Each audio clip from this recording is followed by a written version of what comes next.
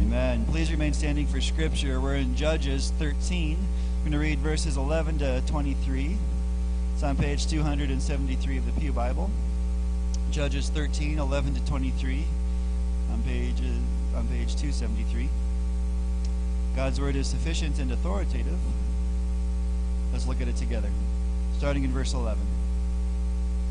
And Manoah arose and went after his wife and came to the man and said to him, Are you the man who spoke to this woman? And he said, I am.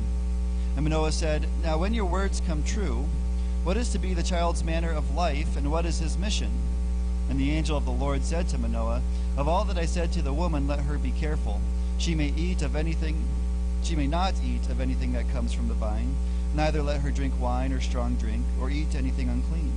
All that I commanded her, let her observe.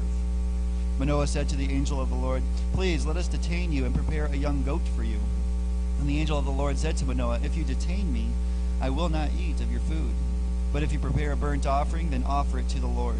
For Manoah did not know that he was the angel of the Lord. And Manoah said to the angel of the Lord, What is your name, so that when your words come true, we may honor you? And the angel of the Lord said to him, Why do you ask my name, seeing it is wonderful?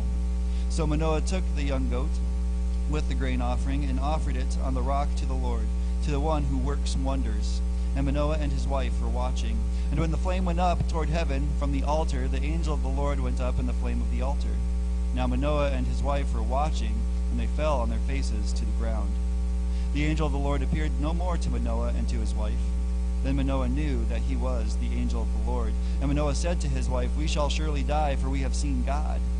But his wife said to him, If the Lord had meant to kill us, he would not have accepted a burnt offering and a grain offering at our hands, or shown us all these things, or now announced to us such things as these. God's word goes out from his mouth. It does not return to him empty, but will accomplish what he desires and will achieve the purposes for which he sent it. Please be seated. You may be thinking that this passage sounds familiar, and you'd be right. We first looked at this passage and the example of Manoah's wife on Mother's Day. We saw that our faithful obedience directly impacts others. We saw that our true faithfulness is accurate to God's word, and that true faithfulness is intentional, and that God's love for us leads us to obeying him. The big idea that we walked away from on Mother's Day, or walked away with on Mother's Day, was that faithfulness can inspire faithfulness. For mothers, for fathers, for children, or anyone who wants to follow God, Manoah's wife is an example for us to follow. But there's this whole other person in this passage that we didn't really talk a lot about last time. Manoah was just as much of a part of raising Samson, and his faith in God is just as important. We need to study him as well. And even though this message is first directed to dads, we'll find that everyone can learn from this passage. But first, I want you to imagine a scenario with me. Imagine that you are at home and you're sitting down for a meal. And you're just about to take your first bite when a friend runs in and tells you that your house is on fire. But you don't see flames and you don't smell smoke. So do you understand that scene? Okay, let's take a step back and watch what happens. In fact, we're going to see two possible reactions on your part. The first possible reaction that you see is that you give a little chuckle and you just go back to eating your food. Now, if you saw yourself do that, what would be your conclusion? You'd most likely decided that what your friend said wasn't true. That's the first possible reaction.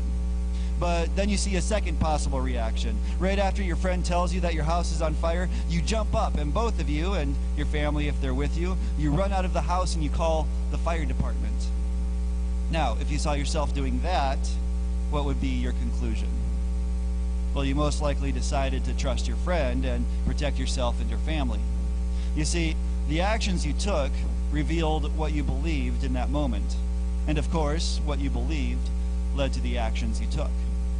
And I think this is something that we all easily understand. We understand that belief leads to action, and that action reveals belief. In fact, that's our big idea for today. True belief leads to action. Action reveals true belief. It's a big idea. True belief leads to action, and action reveals true belief. I gave it to you right away this morning. This is basic to how we live in the world. And yet there can be a disconnect between this reality and how we live out our faith. Suddenly, once spiritual things are involved, many Christians divorce their belief from their actions. They may say that they believe that they should read the Bible, but they don't read the Bible. They may think that they believe prayer is essential to growing their relationship with God, but they don't pray. Same with confession, same with worship, same with evangelism. But because the truth is that true belief leads to action and action reveals true belief, we have to take a critical look at this phenomenon. See, if a Christian isn't reading a Bible on a regular basis, then their actions reveal that their true belief is different, that the Bible isn't important or needed in their life. Or if a Christian isn't praying on a regular basis, then their action reveals their true belief, that prayer doesn't grow our relationship with God. See, their actions reveal their true belief. For these Christians, they believe that the Bible isn't important, and so they don't read it. Or they believe that prayer isn't important, and so they don't pray. True belief leads to action. Action reveals true belief. And we can say that we believe something, but when the words and actions don't line up, we can quickly find out how empty words can be. And so today we're going to examine our lives in the same way that we're going to examine this passage. As we study through this passage, we're going to see what Manoah truly believed. We're going to see it because we'll see how he lived it out in his actions. And as we witness his beliefs on display, we should be putting our lives on display for ourselves. What do we truly believe? What do we notice about our actions? What do they reveal about what we truly believe? Not what we say we believe, but what we truly, actually, in the core of our being, believe. If we want to change that, then what actions should we be taking that are in line with true Christian belief? Well, let's first remember the context that this chapter comes in. Verses 1 to 2 shows us that the example that we're going to see in Manoah didn't just happen in a vacuum. In fact, it didn't even happen in the greatest of conditions. The generation he and his wife were a part of were doing evil in the sight of God. Now, we talked about last time how there was this cycle in the history of Israel where they did this all the time. They sinned, they were disciplined, they repented, and then they just started it all over again by sinning again. And so, as we look at putting belief into action, we first need to realize that these events aren't happening when everyone around them is following God. In fact, everyone around them is against God.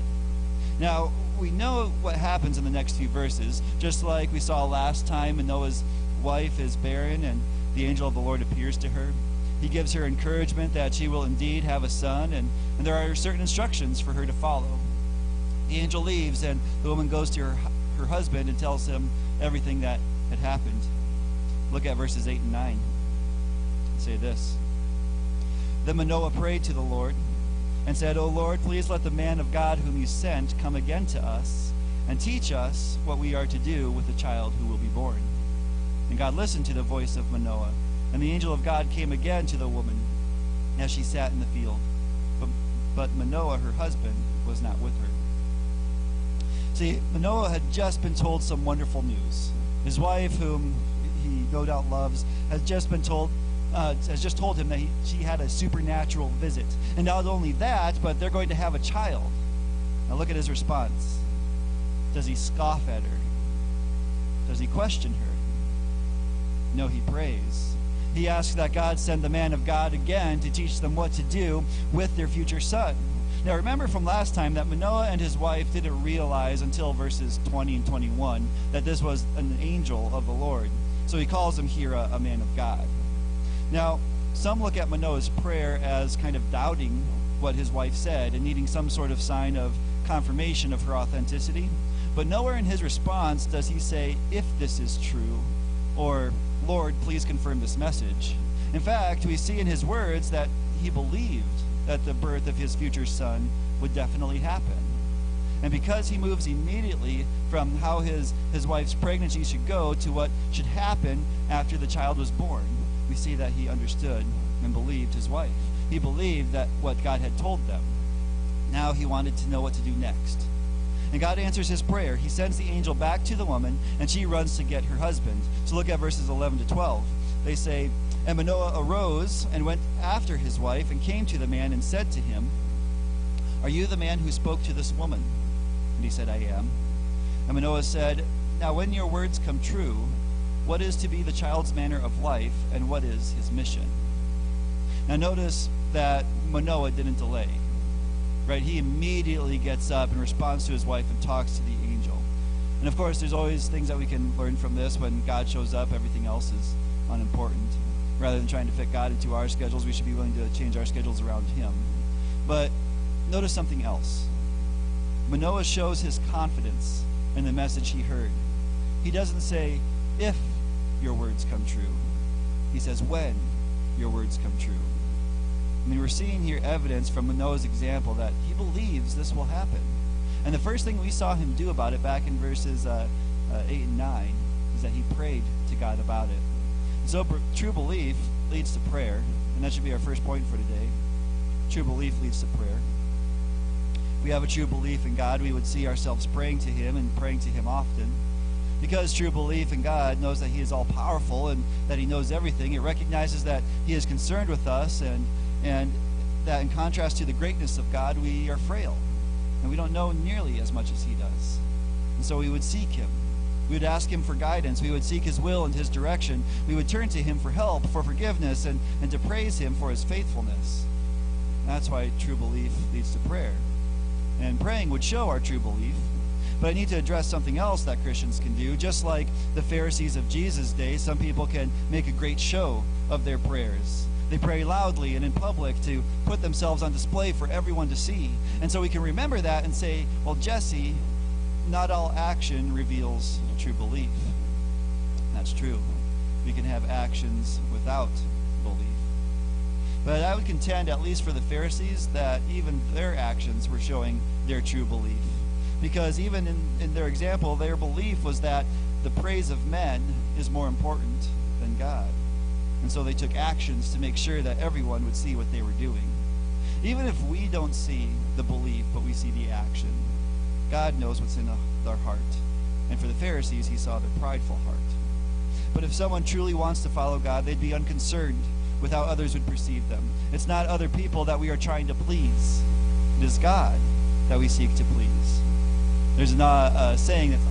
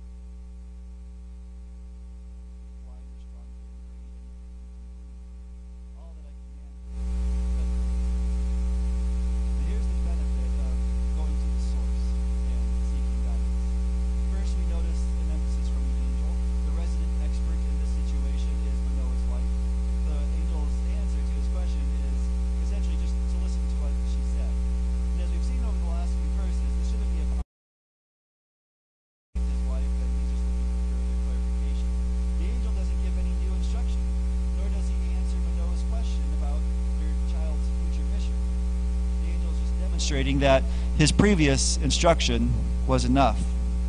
There didn't need to be anything added to it. God's word is sufficient. And the reason why Manoah should defer to his wife is shared at the end of verse 14. It is his wife who has been commanded to do these things, and she is the one who is responsible to obey. The angel is putting all the responsibility on the wife.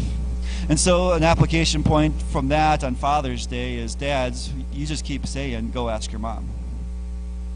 Okay, I'm just kidding.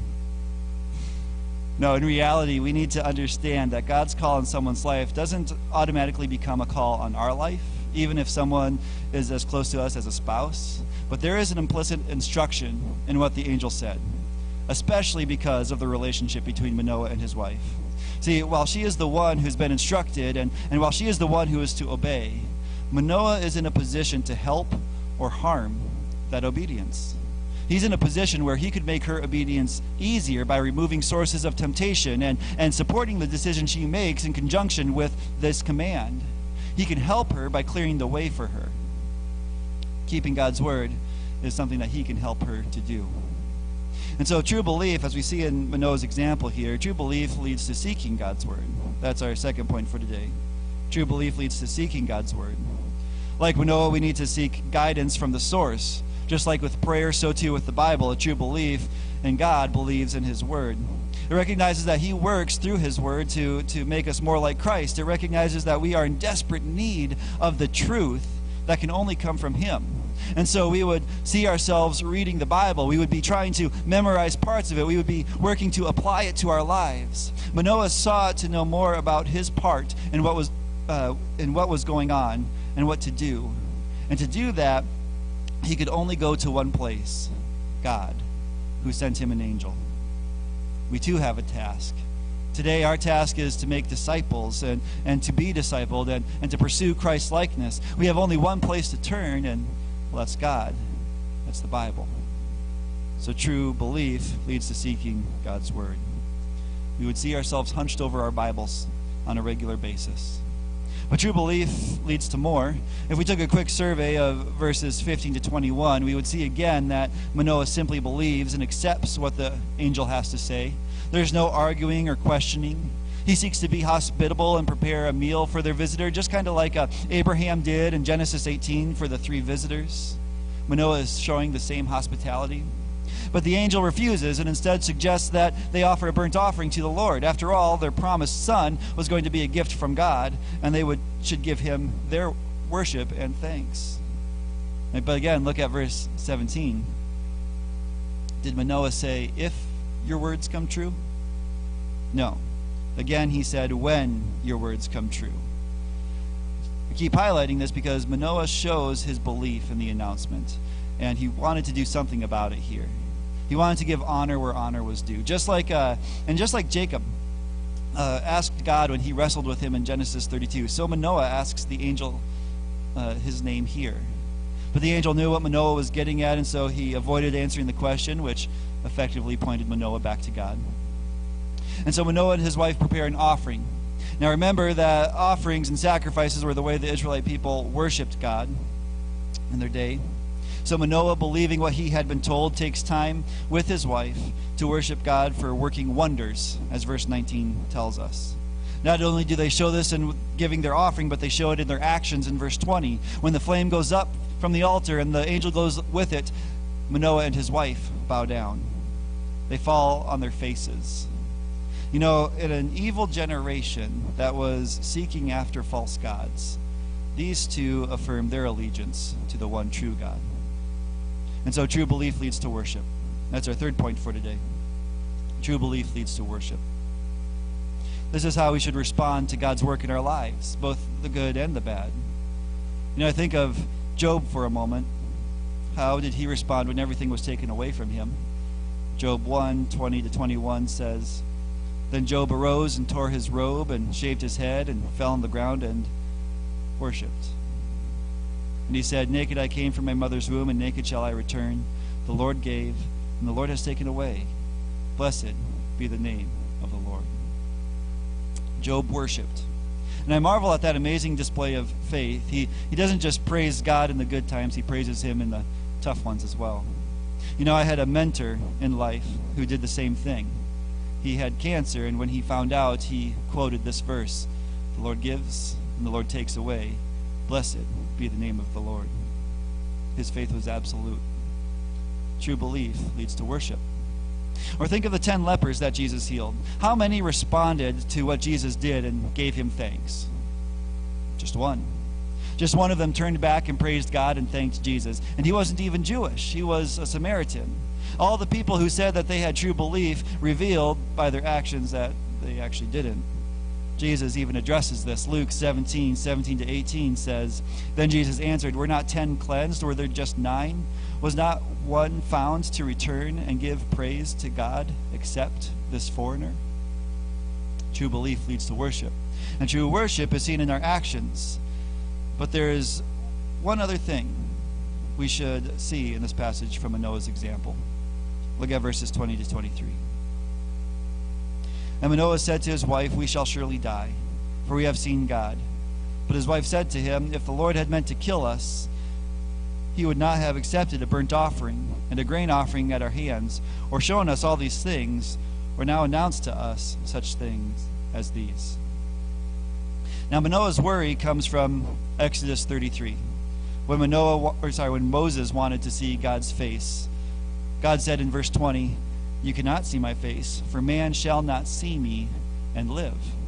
See, Manoah had just realized that he and his wife understood that they were talking to a supernatural being. They had spoken to him face to face. And Manoah was fearful that they will now surely die. But his wife gives a very practical answer. And her practical answer highlights for Manoah a better understanding of God. God isn't like the false gods that their neighbors worshipped, who people believe to be fickle and tricksters. God, the true God, is loving and faithful. He is dependable and consistent. You know, just because this is the way my brain works, if Manoah was the Grinch, I would say that Manoah's understanding of God grew 3 sizes that day. That was just a little joke for me. I still had to say it, though. True belief leads to a better understanding of God. It's our 4th point for today. True belief leads to a better understanding of God. This happens because the other actions of true belief are happening. When we're praying, when we're reading God's word, when we're worshiping him, then we're putting ourselves in a place where our faith and knowledge can grow. Spending time with God can help our relationship with him to grow. And so true belief leads to a better understanding of God. Now I want to talk to dads for a moment. If you're not a dad, don't tune out, though. What you're about to hear is important for you as well. But physical dads and spiritual dads, what is our example in our family? Do our actions show what we say we believe? Is our family getting mixed messages? Or are we leading our family by our words and our actions? Are we praying? Are we reading the Bible? Does our family see us worshiping? Do we share with our family what we are learning about God? Because as I said earlier, parents are the primary spiritual leaders for their children. And dads are especially to step up in the family and lead. We are to teach them and train them to know who God is and how to live out our beliefs. You know, that's not my job as a pastor. My job is not to teach your children how to live out their beliefs. It's yours. I'm here to equip you, and I'm here to help you. But you are the one that God will hold responsible for your family's faith and knowledge of him. And so as an application point for dads, it's twofold. First, think about your actions. I mean, even ask your family what your example is in their lives. And secondly, change what needs to be changed. Of course, this application point is for all of us. We all need to change what needs to be changed. If our actions don't line up with our beliefs, well, we need to repent of that, and we need to fix it. But the other way we should apply this passage should fall right in line with our first 3 points. If we truly believe in God, then we should first pray, and second, read God's word, and third, worship. These actions would mark our belief. We shouldn't engage in them hypocritically, only doing the action without the belief. That's not going to get us nowhere. Doing actions without the belief in God just shows that our true belief is more in ourselves than in our public image. No, we should do these things as a natural outpouring of the love and devotion that we have for God. And the amazing thing about God is that he gives us the grace that we need to bring our beliefs and actions into alignment. So if you find yourself in a place where your belief and actions aren't into alignment, know that there's grace for that. Pray about it. Seek God's work in your life.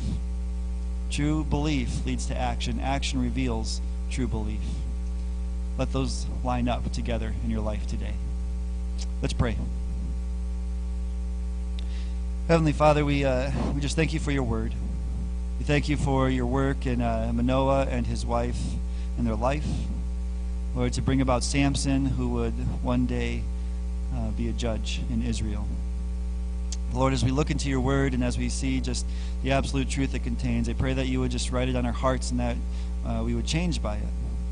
Lord, there are times when we all see that our actions and our beliefs don't line up. Lord, whether it's a momentary stumbling or whether it's a habitual one, I pray, Lord, that we would just submit that to you now, surrender it, and that we would repent of it and change. Lord, we just thank you for your Son. Thank you for the grace that you offer to us through him, that through his death and his resurrection we have salvation, we can have a relationship with you. And Lord, that you are growing us in that relationship. So Lord, we rely on you and we rely on your grace. And I pray that we would go forth from here, Lord, and that we would just continue to work to become more Christ-like.